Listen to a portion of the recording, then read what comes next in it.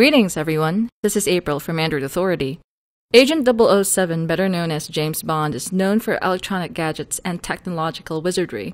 And when a device appears, no matter how briefly, in one of the James Bond movies, that device is automatically associated with notions of reliability, toughness, and technological advancement. Such a thing occurred with Sony's newest Android phone, the Sony Xperia T LT30p and the Sony Xperia TL LT30at. Both phones are currently referred to as the Bond phone. Is the Xperia T's association with 007 well-deserved? Sit with me through this review and find out. Sony has always been known to break the mold when it comes to its Android phone designs. The Xperia T is no exception. It is solidly built, suave and smooth, and with hardly a sharp corner. Its size and weight are pocketable enough for Mr. Bond or a Mr. Bond wannabe. It isn't exactly feather-like, but it's not rock-heavy either, though it feels rock-solid. It doesn't creak when you grip it tightly with your fist.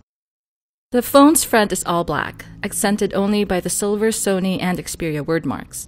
The front is clean and simple. No hardware buttons here. Just a notification light, sensor, speaker grill, front camera, and microphone.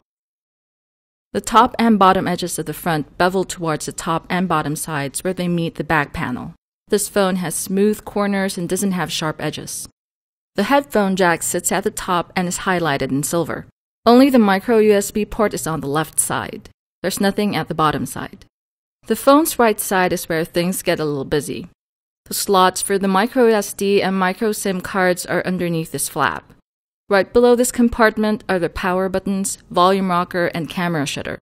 I must say that these buttons are dangerously situated in an area that can easily be pressed by the base of my thumb.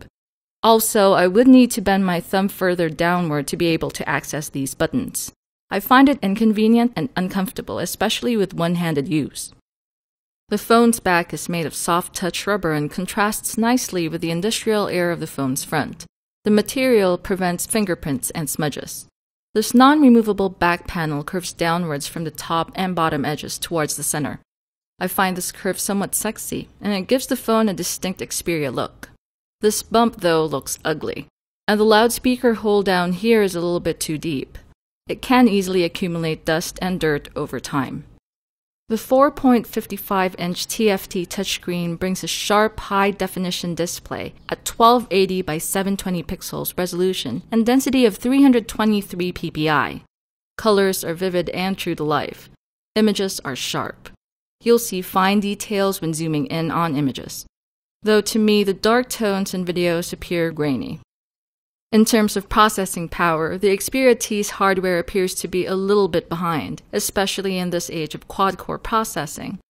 The Xperia T uses a Qualcomm Snapdragon S4 MSM8268 chipset with a dual-core 1.5 GHz Qualcomm Crate CPU and Adreno 225 GPU. These are complemented by 1 GB of RAM and 16 GB of internal storage. MicroSD expansion is also supported up to 32 GB. The Xperia T is also PlayStation certified. Yet, the Xperia T shows several signs of sluggishness. There's noticeable lag when swiping between home screens, navigating the app drawer, and loading high-resolution photos. Browsing is generally smooth, but zooming in or out of a page takes about a second or so. While video playback and games such as Dead Trigger don't freeze or stutter, dual-core processing becomes most perceptible when launching apps, which takes a few seconds to load. As for the camera, I am quite happy about the dedicated camera shutter button. It's quite a convenience for mobile shutterbugs like me. The 13-megapixel camera captures great photos, especially outdoors or with adequate lighting. Colors are vibrant without being overly saturated.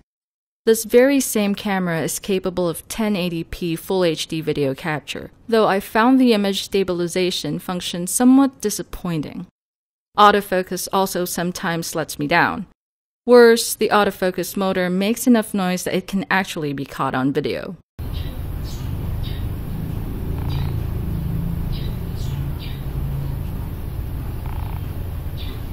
For multimedia playback, the Xperia T comes with Sony Walkman app as the default music player, with straightforward and intuitive controls. You can also enjoy better sound with clear bass, a 5-band equalizer, and X-Loud. The Xperia T can also play 1080p Full HD videos without gasping for breath. The phone comes with a non-removable lithium-ion battery pack with capacity of 1850 mAh, expected to power the phone for about 5 hours of video playback, 7 hours of talk time, and 16 hours of music playback. For an Android phone associated with Agent 007, I was expecting the Xperia T to at least come with Android 4.1 Jelly Bean out of the box. Alas, I only got Android 4.0.4 Ice Cream Sandwich. Sony reportedly plans to upgrade it to Jelly Bean sometime in 2013. Sony's Timescape user interface gives the phone a distinctively Sony look and feel. If you've ever used a Sony Android phone before, the experience will not be too alien to you. It's a very attractive, functional, and user-friendly UI. All in all, the Sony Xperia T LT30p or Xperia TL LT30at is a great dual-core Android phone and may be suitable for those who don't need too much smartphone horsepower. Its overall design is sleek, smooth, and suave, although most of its hardware buttons are located in an uncomfortable position. Its build is undoubtedly solid and its size is comfortable enough for use on the go. Its display is bright, sharp, vivid, and simply gorgeous, but expect lag in navigation and app launching. It has a powerful 13-megapixel camera that can capture crisp and vibrant photos, although this camera can be disappointing when shooting 1080p Full HD videos. Although overall the Xperia T is a good phone, I feel that James Bond deserves something better and something faster. Do you feel the same way? Share your thoughts in the comments. Get more Android news and reviews at AndroidAuthority.com and through our YouTube channel. Thank you for watching. This is April from Android Authority. May the light side of the Android Force be with you.